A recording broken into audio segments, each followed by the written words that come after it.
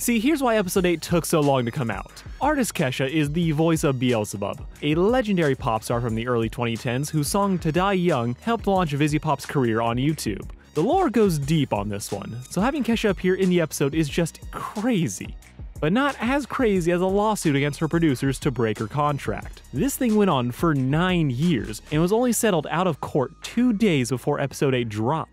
So, most likely, Helluva Boss would have been in deep shit if they had aired episode 8 as it contains Con Candy, a song co-wrote by Kesha. Even if Rochelle Diamante is singing it, they would have been sued into oblivion. But with the suit settled and most likely freeing her from her contract, Helluva Boss was finally free to release a long-awaited wrap-up party to season 1. Though don't quote me on any of this.